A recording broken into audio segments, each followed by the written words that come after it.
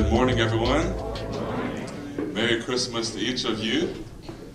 It's a tremendous blessing for me to be here with you all this morning, and I was just tremendously honored when Pastor Brandon asked me to come and to share a Christmas message, and so thank you for that.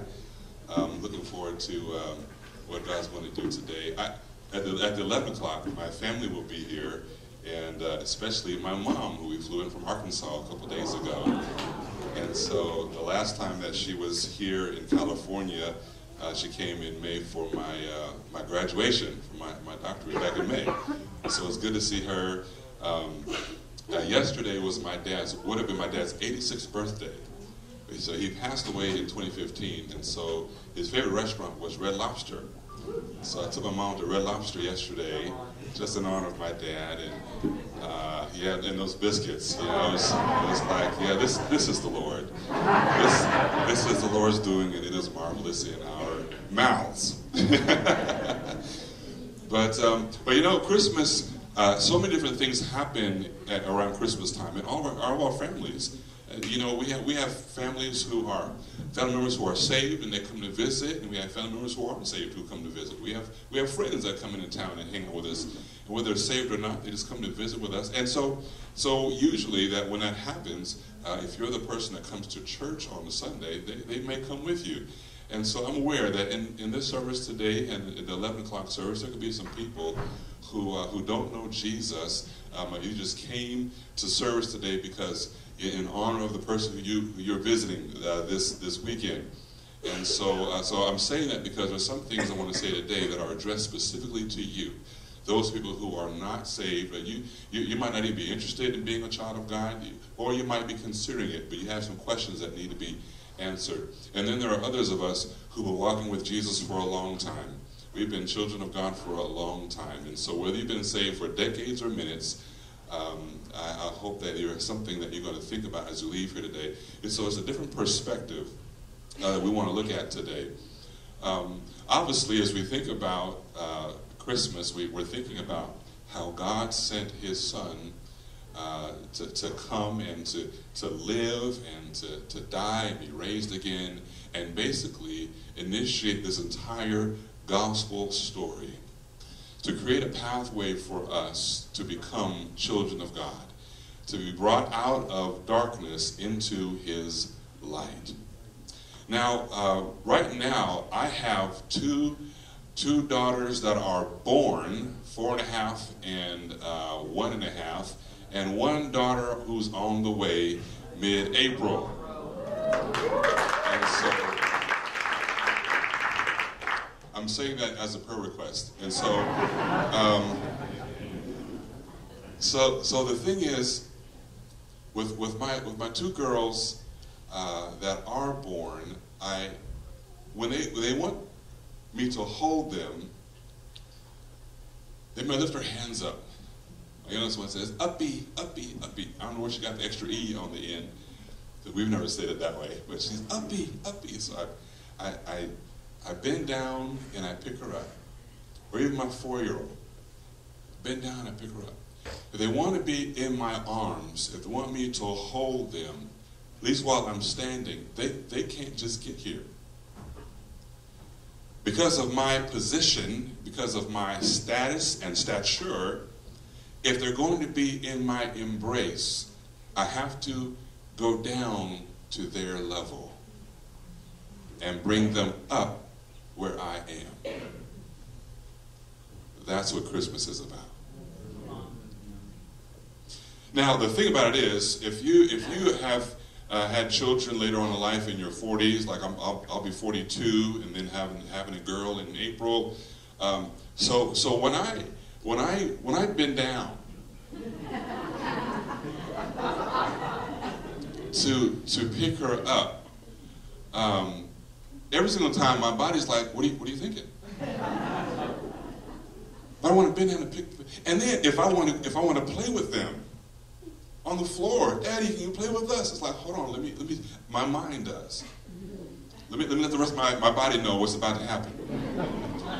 So we get down to play or puzzles or dolls or whatever, and as soon as I get down, that's when I start planning. what's going to happen in order for me to get back up? I gotta think it through. I'm not in the best of shape if you can't tell. That's just my thing. And I heard a lot about hitting your 40s, but I thought it was like, like a myth. In your 40s, as things start, snap, crackle, popping. It's like, what was happening there? But what just changed? And so when I bend down to pick them up, and sometimes I feel something in my hamstring, and sometimes I feel something in my back. But it doesn't really matter what minor pain I might feel, because of the outcome of what happens when I come down. Christmas is about God coming down. And for those of you who are potentially considering the Christian faith, considering what makes Christianity different from all these other religions, all the other religions have a different direction in the movement. One of the things that makes Christianity so much different is the direction of the movement. If we could put the first slide up. What distinguishes Christianity from other religions is that, well, the one with the arrow, is that this is what religion says, right? This is the format of religion, where God is up, humanity is down, and religion, it originates with humanity reaching up. That there is an upward movement for approval, that humanity has to do things to be approved by whatever God that they're worshiping, to appease that God. Religion is based on humanity's work for God. And in this slide here, you see I'm having God, big G, right? Working towards God. But other religions have their gods, little g, and this is the same dynamic here. That is based on humanity's work for all the Hindu gods, for all of the even the Islamic gods, or all the other gods. Religion, all the religions, is humanity doing something for that deity. Doing something to please that deity. Doing work to earn that deity's favor.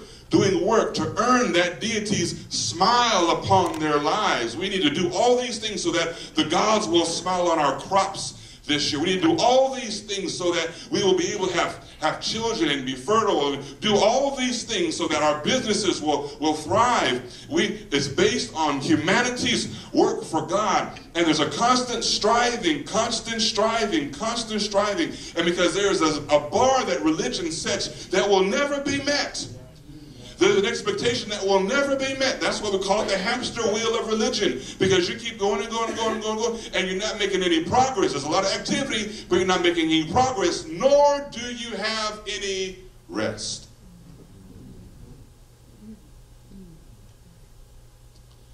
On the other hand, let's go to the next slide.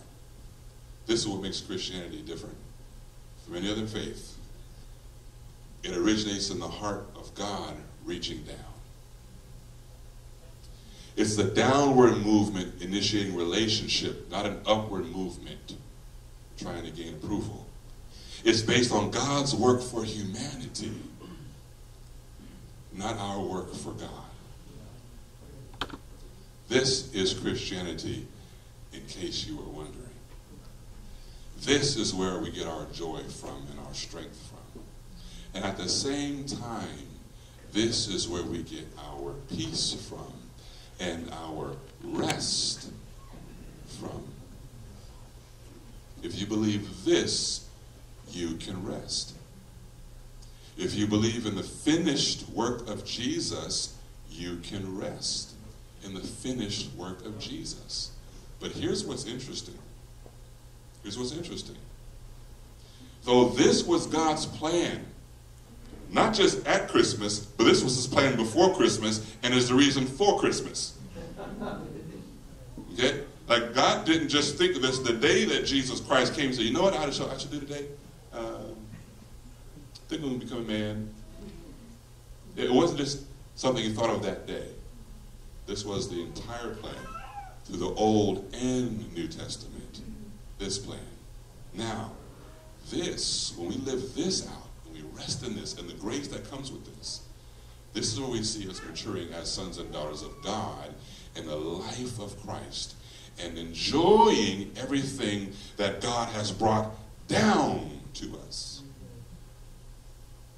On the other hand, let's go to the first slide with the arrow going up. You can try to live Christianity this way too.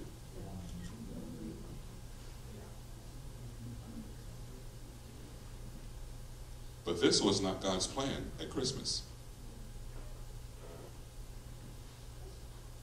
This was not his plan. Let's go to the next slide, the arrow down. This was his plan. And so because this was his plan, to come down, because he wanted us to be in his arms, and he knew that if we try to reach up, we can't reach him. He'll have to come down and pick us up so that we'll be where he is, so that we can enjoy his embrace, because there's too far of a gap. It's one thing for me, I'm 6'1" or 6'2", but one thing for me to bend down and pick up my daughter, it's just a few feet. It's a whole other thing for the creative universe to come and be a person. But why would he do something like that? Because that's what love does. Love reaches out. Love comes down. Love initiates. Love seeks reconciliation. Love seeks relationship. And many, many times it's love that makes up the deficit. He had to come down because we couldn't come up. There's no way. We couldn't come up. There's no way. And so, now let's go actually to the very first slide. And so we see in Galatians, Paul writing to the church, and he says this: when the right time came, God sent his son, born of a woman, subject to the law. God sent him to buy freedom for us who were slaves to the law, so that he could adopt us as his very own children. And because we are his children, God has sent the Spirit of his Son into our hearts, prompting us to call out, Abba, Father. Now you are no longer a slave, but God's own child. And since you are his child, God has made you his heir. That's the purpose for Christmas.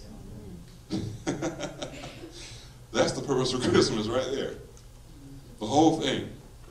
The timing of it. This whole series, we're calling it the right on time. Right on time. When the right time came. All throughout the Old Testament, the Jews, the people of God, were hearing prophecies about what God was going to do. And God gave them things to do and feasts to celebrate and rituals to do as a foreshadowing of what was going to come in Jesus. And so the Colossian church, another church in the New Testament, was starting to get caught up in those kind of things. And a man named Tychicus was like, you know, guys, this isn't really it. I need to go talk to Paul. So Tychicus made a 1,500-mile journey to go visit Paul in Rome so that Paul could speak life into the Colossian church and let them know about the proper perspective of Old Testament and New Testament. And so Paul writes them and he says, guys, listen, don't let anyone judge you concerning the things about the law in the Old Testament, about keeping the Sabbaths, about the new moons, about all the festivals. He says, those were shadows. The substance is Christ, and we now have Christ. So all those things we don't need to do anymore because there were arrows pointing to Jesus. Now that we have Jesus, we have what it's all about. But the same thing happened with the Galatian church. A chapter before this, you see Paul expressing some frustration. He says, "Oh, foolish Galatians, who has bewitched you? How is it that you got saved, putting your faith in the gospel of Jesus Christ, and now you think you're going to make spiritual progress working your way towards it? With works of the flesh and human effort." He says, no. The miracles that are happening in your presence, are those miracles happening because you're working hard for them? No, they happen because of your faith. And it's the power of the Spirit that brings that thing. So if you got into the family of God, if you got into the kingdom of God, just because you believed, then you have to know that it's your faith and belief that carries you all the way. You don't start with belief and then grow by human effort. You start with belief and you continue with belief and you finish with belief. It's all faith in Jesus. So he said that in chapter 3, and then in chapter 4, he's going another level deeper. It says, when the fullness of time was come, God sent forth his son. And he summarized the whole thing. God sent forth his son, born of a woman, born subject to the law. So he had to also obey the law. So he obeyed the law for us. And he did it perfectly. He fulfilled the law for us. So now, because he fulfilled the law for us with a perfect life that he then offered on the cross of Calvary and shed his blood, for those who put their faith in him, they're gifted that perfect righteousness because of what he's done. And so then Paul says, that's how he bought our freedom. Then Paul says, now those of us who put our faith in him, we're children of God. And we can call God our Father. He's not just a transcendent being. He's not just a creator of the universe. He's not some impersonal energy out there somewhere. No, he is our Father. And because of what Jesus did, we're brought into a relationship with him as our Father, and we're his sons, and we're his daughters, not in just a nice poetic way, but in a real way. It is a new reality. We have a new identity, a new purpose, and new security, and new comfort, and new strength, and new power. And where does it come from? It comes from the God who is still coming down. And so I want to entitle this message, When God Comes Down. And it's not when God came down, because I'm not talking about just one event. I'm not talking about just the birth in the manger. He still comes down. The birth in the manger, it began a new dispensation. It started a whole new thing. He still comes down. That's why I want to share with you some scriptures today about that, because I want you to see this whole day. I want you to leave here today with a new rest in your soul because of what God has done for us in Jesus Christ. And I want you to see that our relationship with God as Father is one of receiving, not working. And you might say, well, aren't Christians supposed to do some kind of work? Absolutely. So things like the outreach yesterday. I mean, doesn't that blow your mind to see that? I mean, some way when you saw those pictures, you made a noise. Wow, yeah, because that's something to wow. But we don't do that so God is pleased with us. We do that because he's pleased with us. We don't do that to earn God's goodness. We do it because he has been good. And we want the people in the world to know that he's been good. So when you have come together, you put your funds together, you went out to buy, you all did that. You got these gifts for people that you don't know. Why? Because we believe in the message that everyone needs to hear, that God knows you, he loves you, he sees you, he values you. And if we can communicate that even in the least bit by giving you toys for Christmas, then that's what we're going to do. It's an overflow of our experience with God. It's not to try to earn God's favor or earn his pleasure. I'm going to go through these scriptures relatively quickly, and I don't want you to try to memorize each scripture.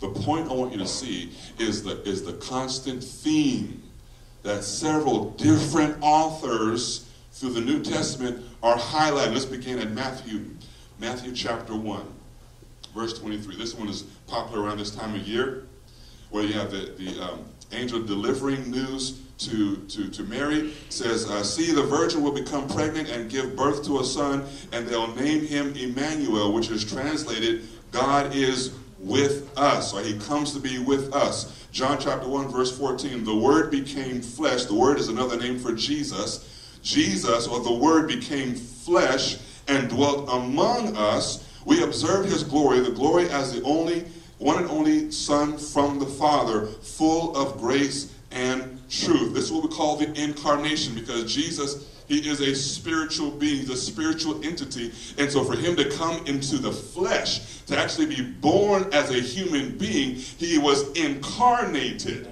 He came from a spiritual atmosphere, a spiritual climate, a spiritual environment as a spiritual being, and he put on flesh. So he was incarnated so that we can actually see him and touch him and feel him and hear him. That's the incarnation. The birth of Christ is the incarnation. It's the Word becoming flesh. Why? So he can dwell among us. James chapter 1 verse 17. Every good and perfect gift is from above, coming down from the Father of lights, who does not change like shifting shadows.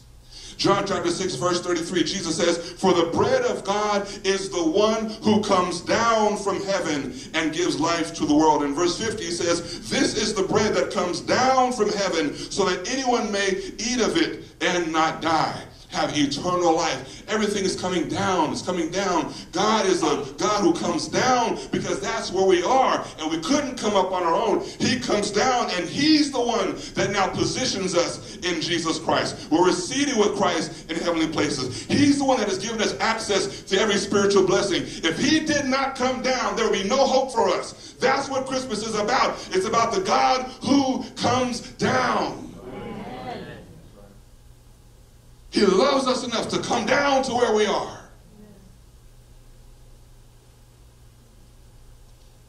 And so, we see this contrast where religion has this upward quest, this upward seeking. And because religion can never reach, that work is never done.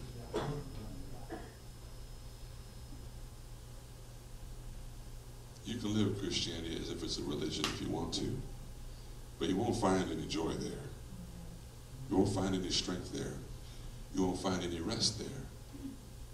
But when you live Christianity as the downward movement of God, now you find the grace that he did what you couldn't do, and he did what you didn't deserve, right?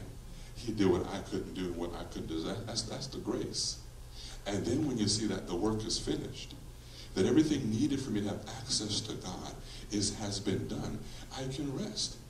So the things that I do in my life are out of my joy because of who he is. It's not to try to earn anything. And this thing, it's if you hear what I'm saying, you can go, yeah, I agree. But you might not even see how it is that it plays out in your own life. How many times have you had like a bad sin week? You know what I'm talking about, right? You just listen to it, you're like, I could have lost my salvation this week. Man, if somebody's keeping score here, this was a bad week. It's like you were just out of control. And then you kind of have to talk yourself into coming to service. You know, you really want to be around a whole bunch of other Christians because everyone got discernment, you know. Now's not the time you want a prophetic word. You're just like, no, I don't really want God's attention right now. And so as worship is going on, right, everyone's hands are lifted.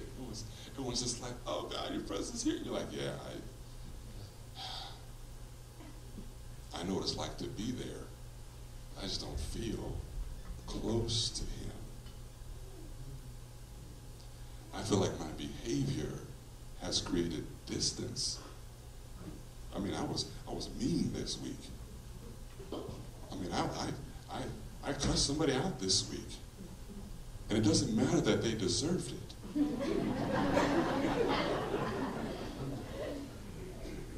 Okay, and we have this thing like as if your behavior created distance. As if your behavior undid the cross.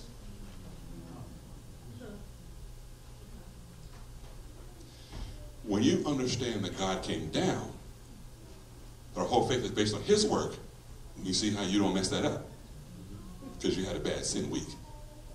No, the bad sin week was already calculated into the equation of Calvary. And so instead of coming and then wanting to sit in the back, like no offense to those who are sitting in the back. I'm not saying that that's righteous and everyone else is. Okay, let's just go on. No, but you get what I'm saying, right? Instead of feeling like, oh man, I just feel so distant. I feel so. No, that's religion. that lets you know that somewhere along you feel like you earn it. Now, you might not have said that, but the fact that your performance was low and you feel disqualified, you feel distant, that lets you know you thought you were earning it. Because now you think you lost it because you didn't earn it.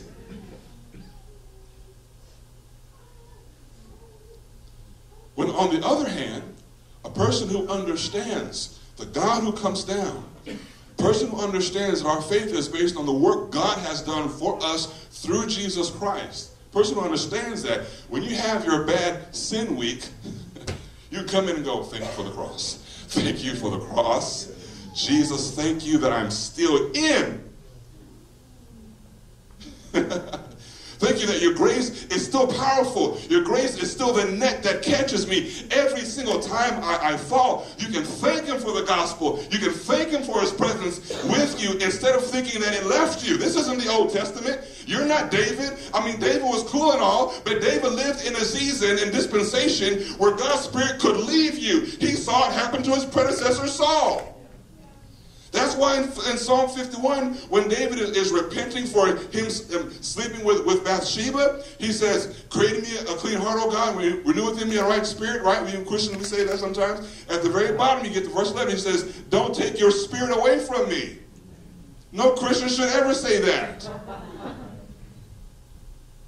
But it was David. David's in the Old Testament. David's cool, but he is not our role model. Trust me. I want to be like, no, Jesus is the goal. Yeah. David didn't die for you. Jesus died for you. Yeah. Jesus is the goal. And because of what Jesus has done, we are put in a position with God that David wished he had. The New Testament, it says that the prophets and the kings of the Old Testament, they long for the day that we have. They long to see what we enjoy right now, that God is with us. Without having to be in a temple, but he's with us, and we are the temple of the Holy Spirit. That because God came down, he also came in.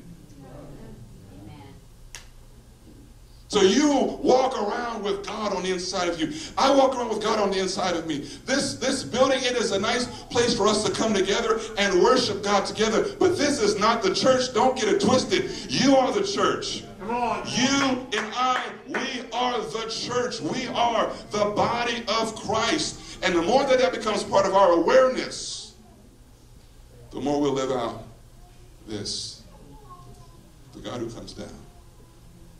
So when you see people in sin, we don't judge them. We don't know because we know where we were. And the God who came down for us is the same God who comes down for them. The same God who reached out to us, the same God who is reaching out to them. One of the passages I want to share with you is this Romans chapter 5. It's another place. This is the same author who wrote the verse we read in Galatians. He's also writing to a church in Rome. And this is what he says. Beginning of verse 5, 1 and 2. Therefore, since we have been made right in God's sight by faith, we have peace with God because of what Jesus Christ our Lord has done for us. Because of our faith, Christ has brought us into this place of undeserved privilege where we now stand, and we confidently and joyfully look forward to sharing God's glory. We have peace with God. God came down so we could have peace with him. Has anyone ever owed you money? Some of you are like, no, I'm the one that owes.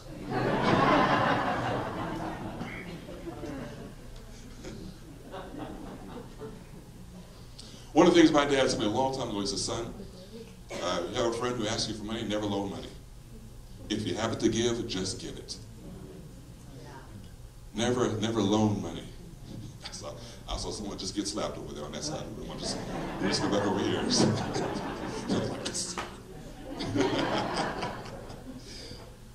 If you have it to give, just give. Why?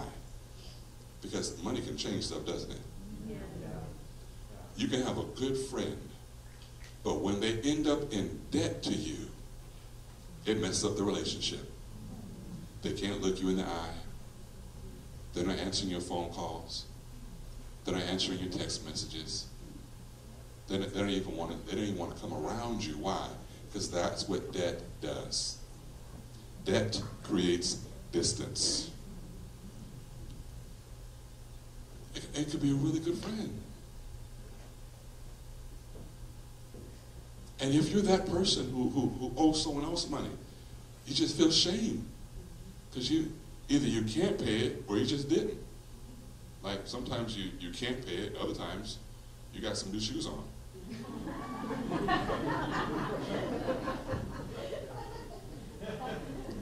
So it's like you can't, you didn't. So there's no eye contact anymore. And so what we're saying here is the God, because the God who comes down, you don't have to keep acting like you still owe him a debt. So when it comes to being around other Christians or being in a space like this where we're worshiping, sometimes we come in and we can act like, oh, I can't look him in the face like I owe him a debt. No, it's been paid already. It's been paid already. There is rest in this message of the God who comes down. It's been paid already. You have peace with God because of your faith in Jesus Christ. That's Christmas brings a whole lot to the world. Glory to God in the highest, and on earth, peace and goodwill toward man. I'm not saying from man to man. Goodwill toward man. There's an army of angels in the sky singing goodwill toward man. Goodwill that's coming down over the birth of Jesus. Peace. We have peace with God. Because of Christmas, we have peace with God. Because of the life and death and resurrection, we have peace with God. If you put your faith in Jesus, you have peace with him. Learn how to live in that peace. Let this peace that comes down from heaven overcome and have victory over the guilt that comes from your past. Over the shame that comes from your past. If you still feel unworthy, if you still feel like an old wretch, if you still feel like you don't know how God loves you, you got to let his peace. You got to go back to if you believe the gospel or not. If you believe the gospel, this is it. You have peace with God. Well, don't I owe him my life? No, you don't owe him anything. Our relationship with God is not one we step into out of repaying a debt. Well, I feel like I should owe him. Then you don't believe the gospel. We give our lives out of joy, not repayment. We give our lives out of celebration, not out of debt. If you still think you have to repay the debt, then do you know how much debt you have? Do you know how bad your credit is? It's in the negative. Just let me give you a hint. The God who comes down has paid the debt. That's the point. You can rest in the grace of God and what he has done for you. So now, because of our faith in Christ, we are placed in a stance of undeserved privilege. We don't deserve it, but he put us there. We don't deserve it, but he reached out, picked us up, and brought us to where we are. And now we can enjoy his embrace. We can come boldly before the throne of God, right? And find help in our time of need. It's a position we didn't earn. He gave it to us. He gave it to us. Let Christmas be a constant reminder to you of the God who comes down. The God who does it. And let it be a reminder to you of our tendencies to make this a religion. And try to work. There's no joy in that. One of the things I was doing some research some time ago on why Christians don't share the gospel as much as we say we should, and based on the value of the message. How come we don't share the gospel? What I found was a lot of people don't believe the gospel. If you think that this thing is all about works, and that's why you don't have joy. See, the joy is what causes us to share it. When you believe that you're free in Christ, when you believe that you've been forgiven, that's good news. And you share it. But when you still believe that you still have to please God, you're not excited about sharing that. There's no joy there. There's striving there. And you can resent being a Christian and still trying to strive and strive and strive and strive and strive. And you're so focused on trying to meet the standard now, you're not worried about anybody else. Think about it. If you're still trying to pay off your debt, you're not loaning cash to anybody. Right? But when you know that your debt has been paid off, when you know that not only is the balance been made to zero, but now there's a deposit into your account, you're living out of the abundance of what the God who comes down has shared with you freely and abundantly. When you live from that place, then you can be a giver. Not just money, but I mean time and attention and focus and value. You can stop on the road and lift those other people up like that. When you live from that place, of a place of rest, you can give out of everything that God has given to you.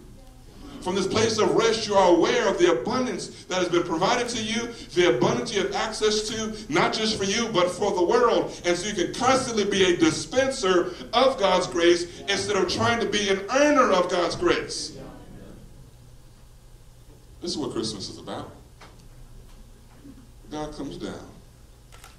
Even if it means the King of Kings needing someone to wipe his diaper.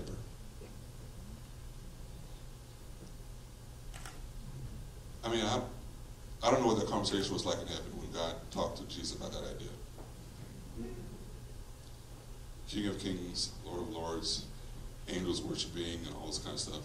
And the Father's like, hey, Jesus, I'm about to prophesy to you. I see you in a diaper. In a food trough. For those knuckleheads down there. And Jesus is like, what? But we're both God. Yeah, I know. This is going to be God becoming man. In order to redeem them and save them, we have to become one of them and fulfill the law for them to bring them out from under it into a place of grace. Someone has to create a whole new standard. Like Jesus, you've seen these humans. Things aren't working out so well. They don't seem to get it. I show them over and over and over and over who I am and how much I love them.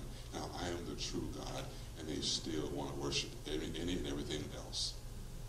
They still want to do things their own way. Son, you have to go. He says, all right, Father. Time and place. And when the fullness of time came, Jesus in the manger, and all the things surrounding that Sean brilliantly shared last week about Joseph, from Joseph's perspective, and the things Joseph had to go through to be a part of that story. Jesus, you got to go through all that. Be born and be sinless and be perfect.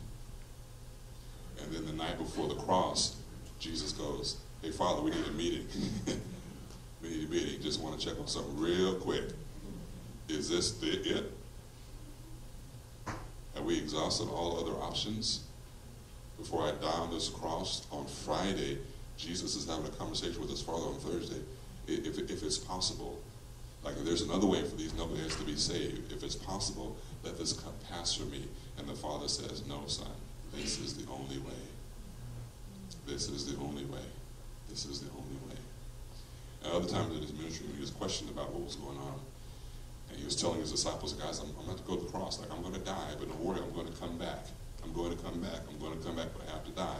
Because this is the reason why I was sent.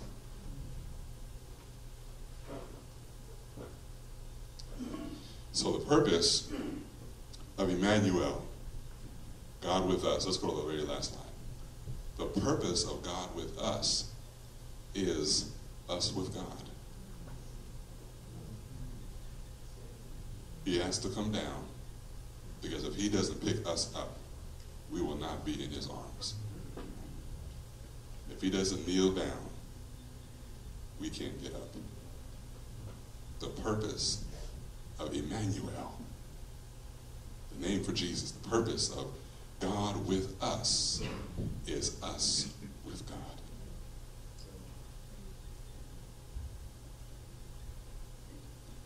And so this is the message of the gospel. This is the message of God's grace.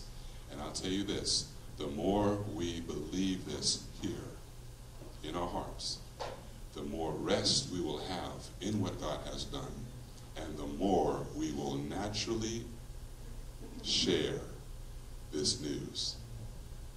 If you're here and you don't share the gospel very much, if at all ever, the solution is not try to force yourself to do it.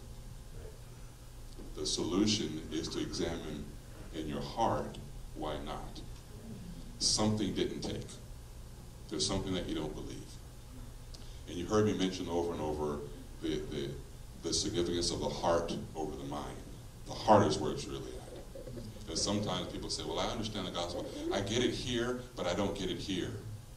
No, my Christian friends or my non-Christian friends, if you don't have it here, you don't have it. Don't even try to give yourself credit for what you hold in your mind concerning these spiritual things. It's what's in your heart that matters. It's what's in your heart that will change your life. We can have a whole lot of stuff here that doesn't change us. Right? I remember being in history class in high school, reading all this history. I was not changed, but I had a lot of information. But it's about reading the Word of God. It's here, and it brings life change. So don't give yourself credit to say, well, I have it here, but I don't. No, you don't have it. This is not even a starting place to getting here. What gets here moves here. What you have here is real, and it changes how you think. Yes. Your heart changes your thoughts. Your thoughts don't change your heart. But that's a whole other message for another time. I'll say that for next Christmas. But I encourage you, you can see our world, and our world needs to know Jesus. But those of us who gather regularly with each other, we need to know Jesus. Yes. And we need to believe fully in what the Father has provided for us so that we can rest in what He's provided for us and cease from our striving and move from striving to enjoying and celebrating. Whether you have if you have a bad sin week, that means you also have these other good weeks that you think you have, that you give yourself credit for. You can't give yourself credit for a good week the same way you can't blame yourself for a bad week. We've been made right in God's sight, even if what you see it changes. God is the one who has declared us righteous because of Jesus Christ. When you rest in that, it's going to transform you, and you're going to find in that the good news you want to share. When the fullness of time was come, God sent forth His Son, born of a woman, born subject to the law, to bring us out from under the law, that we might receive the adoption of sons and daughters. We can call out to Him, our Father, and be heirs of God and joint heirs with Jesus Christ. Jesus is not just a king. He's not just Alpha and Omega. He's not just Lord and Savior. He's brother. He's brother.